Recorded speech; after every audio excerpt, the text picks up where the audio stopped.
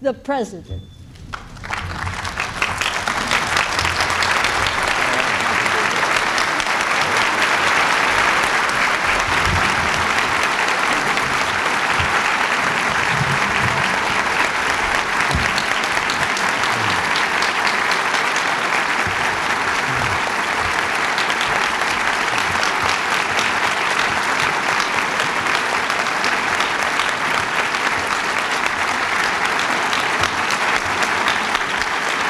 Thank you. Thank you very much.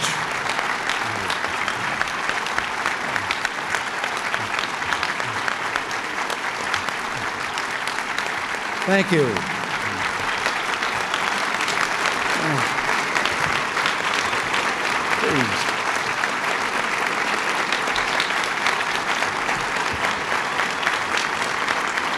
Thank you. Thank you very much. Claire, I must have been doing something wrong. I'm kind of enjoying it. It's wonderful to be with you again.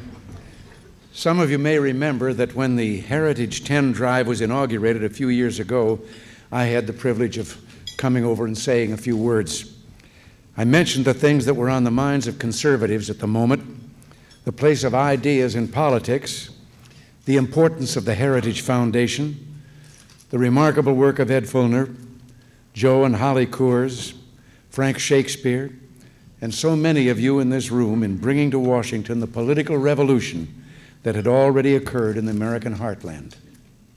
The Capitol, as you know, is frequently the last place to experience or even hear about such developments. But some of you may remember that on that wonderful evening, I did make a terrible faux pas. When I arrived at the reception before dinner, I saw Joe and Holly, and I mentioned how good it was to be among friends. And then I added, Joe, it's been a long, hard day in the Oval Office, but now it's Miller time.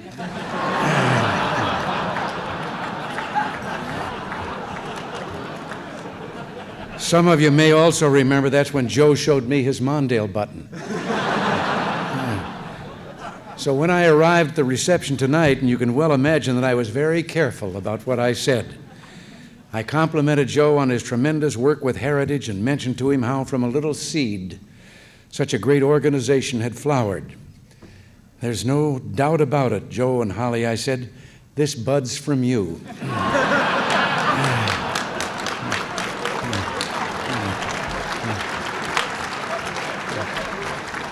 Well, I felt pretty bad until somebody told me that Joe and Holly had expected tonight's speaker to be an actor from California who had dedicated his life to public service. And when I walked in, Holly said to Joe, hey, that's not Clint Eastwood. But I do want to thank Claire Luce for that wonderful introduction. I can't say enough about Claire. And I certainly can't say anything more than I used to in all those telegrams I sent her years ago when she was a successful playwright and I was an actor looking for work. But to be serious, I quoted Claire Luce in a recent address to the nation, and I suspect I won't be the last president to do that. Claire, it's no exaggeration to say that you've more than made your mark on American history. Tonight,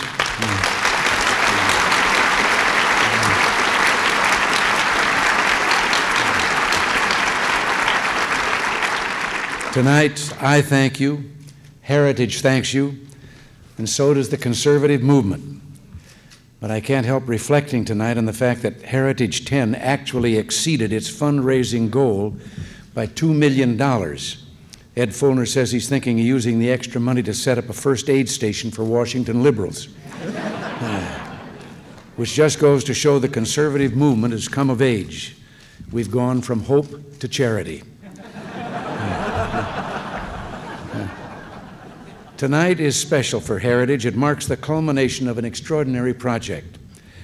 What boldness it took to suggest that Heritage, whose operating budget only a few years ago was $3 million, could raise 10 times that amount in just 2 years. But you've done it, and then some. Yet it isn't really the money, nor even the tremendously valuable work that will be done with it that needs to be talked about tonight. After all, I could stand here most of the evening and recite all the newspaper accounts of Heritage's success, with the adjectives ranging from stunning to amazing. But on this point, the record speaks for itself. So I think the time is better spent explaining the causes of Heritage's success, causes that lie deeper than a good many people realize, causes that teach us something about the nature of historical change itself. One of the most valuable lessons that history has to teach us is that after the most terrible frustration and discouragement, sometimes change can come so quickly and so unexpectedly, it surprises even those who have made it happen. This is particularly true in Washington. One cabinet member in a former administration put it very well. The toughest job in Washington, he said, is being able to tell the difference between the tides, the waves, and the ripples. Well, actually, that's been the problem with the perceptions of many of the experts and the pundits. They concentrate so much on the ripples, they can't see the waves and the tides.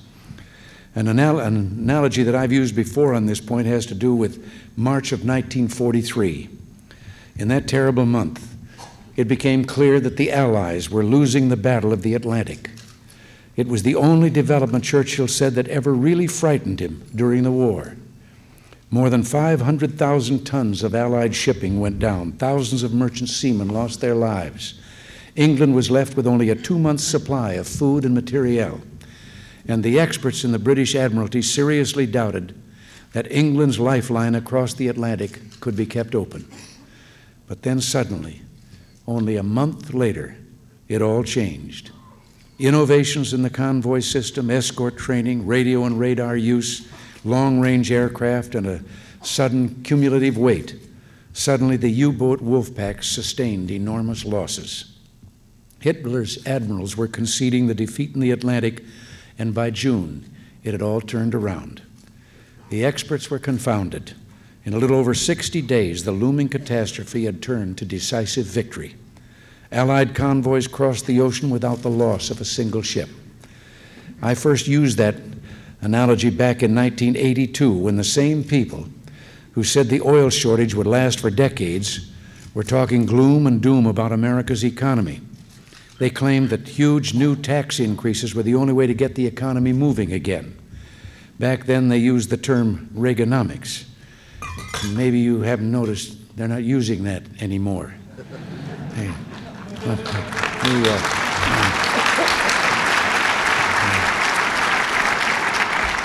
but the larger point is this: being too close to the data can sometimes mean missing its significance and the chance to change it for the better. There were many people who thought you were being unwise in setting out on such ambitious goals at your 10th anniversary dinner. Just as a few years ago, there were those who told Claire Luce that co-chairing Citizens for Goldwater would hurt her reputation. There were even those who warned me that a certain TV broadcast I did for the senator in '64 would certainly end my career.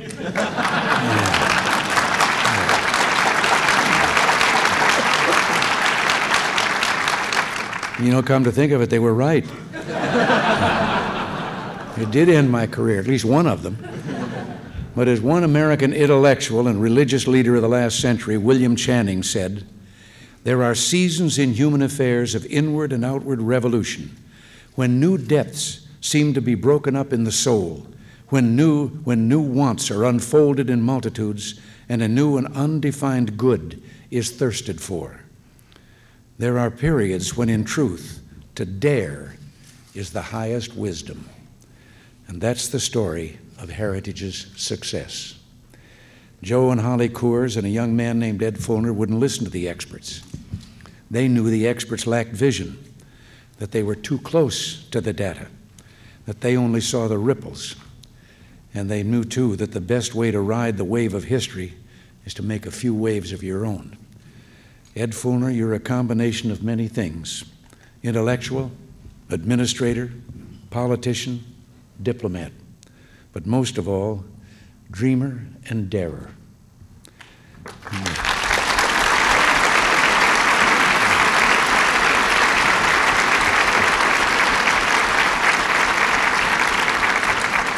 And for that, and for heritage, all of us salute you.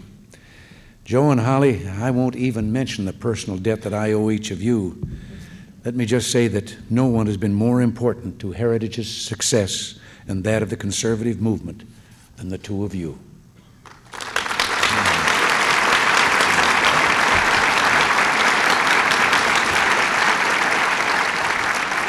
So let me also say, as president, on behalf of the present generation of Americans and many more to come, your devotion to country, your selflessness and patriotism put all of us in your permanent debt.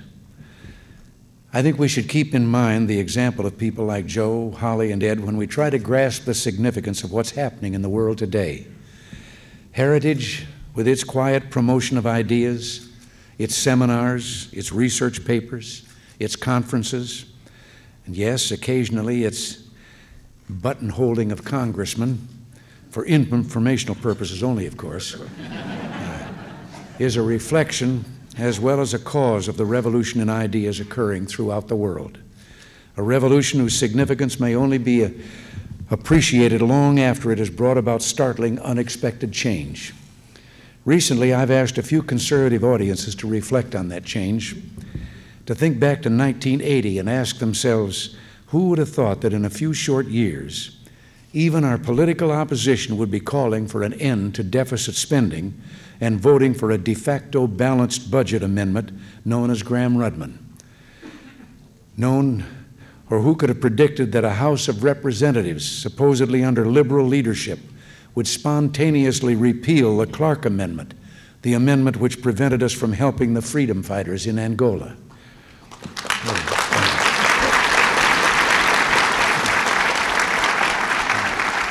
But these changes in American domestic politics reflect a wider international trend.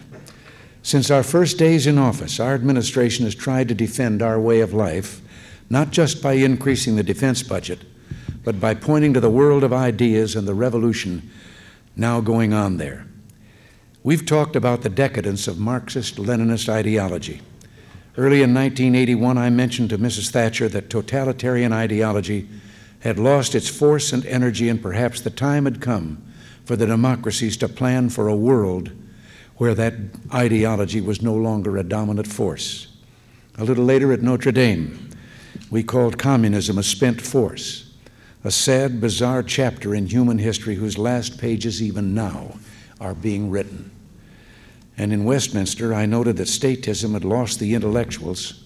Our call was for a forward strategy for freedom, a crusade to promote and foster democratic values throughout the world. Much of this at the time was viewed skeptically, but here we are, a few years later. Democracy is prospering in many nations where it's never before been seen. In Latin America and the Caribbean alone, more than 50% or 90% of the people live in nations that are democracies or headed in that direction. What a change from a few years ago. And we've seen the insurgencies in Afghanistan, Cambodia, Nicaragua, Angola, and elsewhere. Vivid evidence that the romance of revolution is no longer on the side of the totalitarians.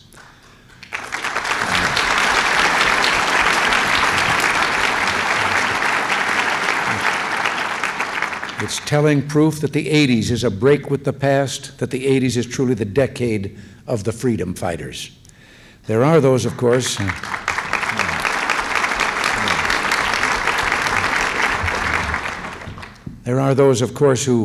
are a little slow to catch on to all this, and it probably won't surprise you that a good many of them reside here in Washington.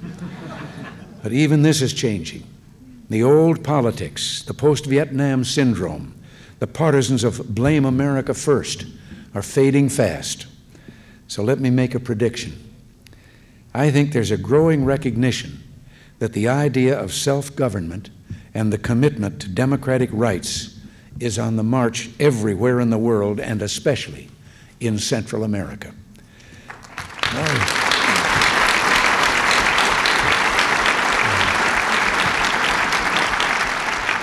Those who have been naive about the dangers of communism in the past, those who have been wrong about the nature of communist regimes in Vietnam, Cambodia, Grenada, and El Salvador, are uneasy now with their views on the Sandinistas and the freedom fighters. So here's my prophecy. We're going to get the freedom fighters the help they need, and we're going to get it to them soon.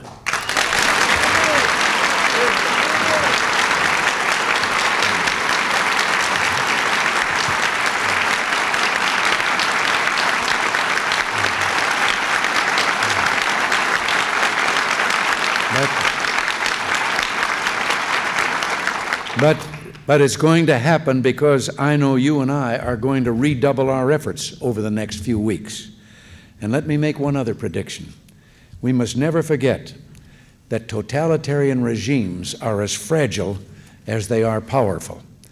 Time magazine recently did a story on scholar Robert Reagan, who went to Nicaragua, and much to the distress of some of his liberal colleagues, concluded that opposition to the Sandinistas is very deep and very strong in that nation. So let's remember this too. The vast majority of the people in Nicaragua want nothing to do with communism or the militarism it engenders.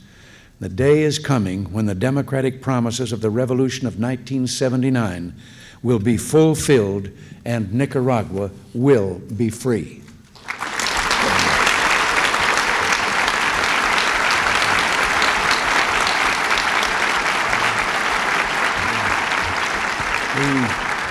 The only point I'm making here is this. We've been talking about the idea of freedom, about expanding its frontiers since the beginning of this administration. So no one should be surprised that our policies and programs have followed suit. Freedom is on the march. We pledge solidarity to those who seek to make it their own. In much the same way, no nation, friend or foe, ally or adversary, should be surprised by the events of last week and the United States government's determination to protect American lives and the world from terrorism.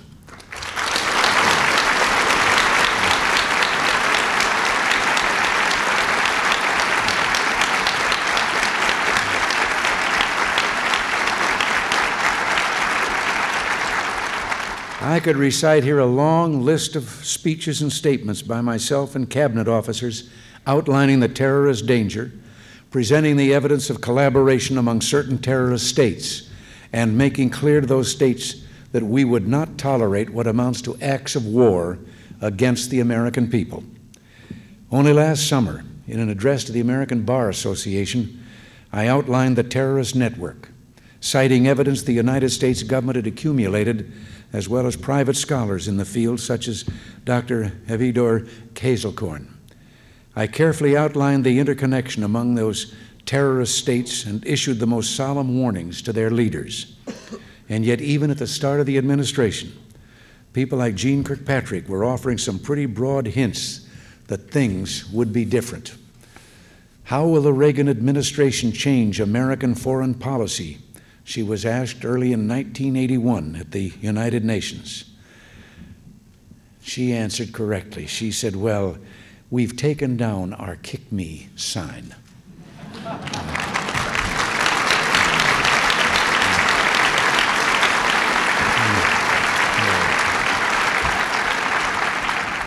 And then someone said, well, does this mean that if the United States is kicked, it will kick back?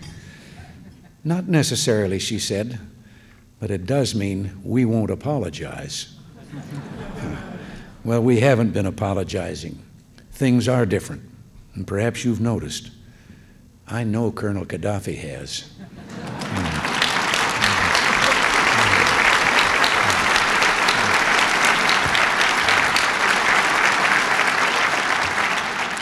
And by the way, these two issues we've discussed here this evening, the March of Freedom, especially in Central America, and the fight against terrorism are directly related. In that American Bar Association address, I pointed out the strong ties of the Sandinistas to the international terror network. The Sandinistas have provided refuge for all sorts of international terrorists. Members of the Italian government have openly charged that Nicaragua is harboring some of Italy's worst terrorists. And we have evidence that in addition to Italy's Red Brigades, other developments or elements of the world's most vicious terrorist groups, West Germany's Baader-Meinhof gang, the Basque ETA, the PLO, and the Tupamaros, have found a haven in Nicaragua. They have actively supported the Salvadoran rebels and have frequently used terror, including the killing of 4 of our Marines in a cafe last summer. And these are the same rebels who celebrated the Challenger explosion and said our astronauts were war criminals and deserved what they got. That picture making the rounds showing Daniel Ortega standing with Muammar Gaddafi and raising his fist in a gesture of solidarity is very much to the point. I hope every member of Congress will reflect on the fact that the Sandinistas have been training, supporting, and directing as well as sheltering terrorists.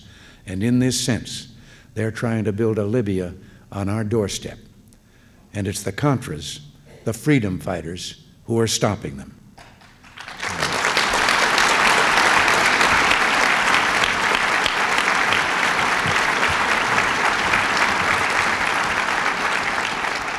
Well, you see, it goes back to what Richard Weaver has said and what heritage is all about.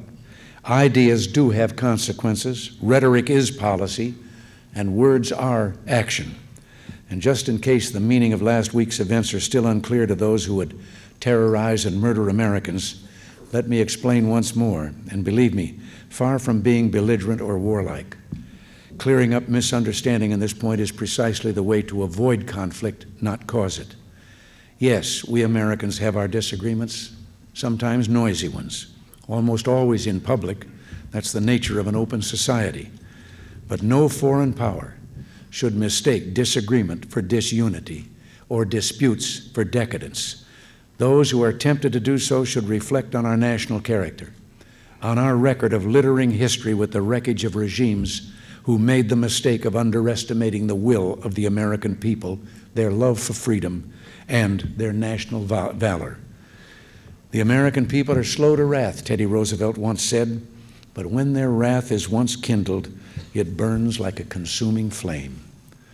So tonight, I speak for a united people. Let me say simply to those who wish us ill, we are Americans. We love our country. We love what she stands for. We will always defend her. We live for freedom, our own and our children's. And we stand ready always to protect our birthright and guard our patrimony as our fathers did before us. Thank you. God bless you.